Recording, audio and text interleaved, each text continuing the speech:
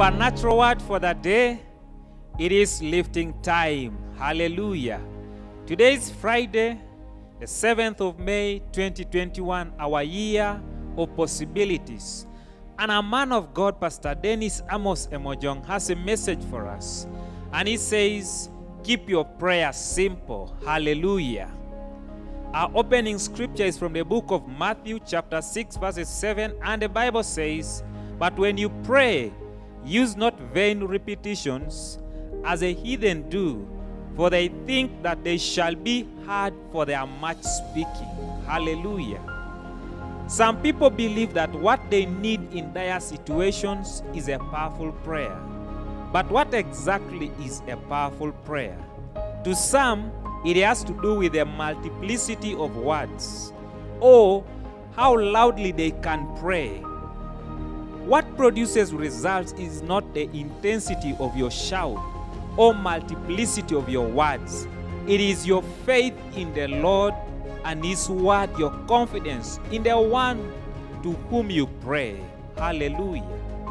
This makes prayer not only exciting, but also something to keep simple. That is the essence of the Master's admonition in our theme verse. Glory to God. God is not hard of hearing. The Bible says He already knows what you need before you ask Him. In Matthew chapter 6 verses 8. Therefore learn to pray like Jesus.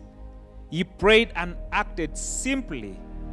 For example, in the case of Lazarus, the Bible says, and Jesus lifted up His eyes and said, Father, I thank Thee that Thou hast heard me, and I know that Thou hearest me always. But because of the people which stand by, I said I, that they may believe that Thou hast sent me. According to John chapter 11, verses 41 to 43.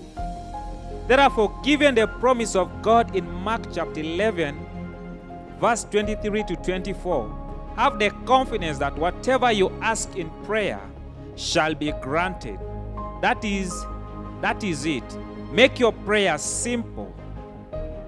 Pray with faith, self-assured of the Father's love for you and the guarantee of hearing you in His presence. Hallelujah. Would you please open your Bible with me for meditation scriptures? The first one is from Philippians chapter 4 verses 6. And the Bible says, be careful for nothing, but in everything by prayer and supplication, with thanksgiving let your requests be made known unto God. Hallelujah. Matthew chapter 6 verses 8. The Bible says, therefore do not be like them, for your Father knows the things you have need of before you ask Him. Amen. We continue with our one-year Bible study plan. Today we are reading from the book of Judges, chapter 13, chapter 14, and chapter 15, and Luke chapter 5. Hallelujah. Would you please rise up on your feet, lift up your holy hands, and let's make this prophetic declaration together. Dear Father, I thank You for Your word in my heart, which comes forth from my lips in prayer to effect changes in circumstances and situations around me. The power of the Holy Spirit is at work in me, bringing about a transformation in my life from glory to glory, in the name of the Lord Jesus Christ. Amen.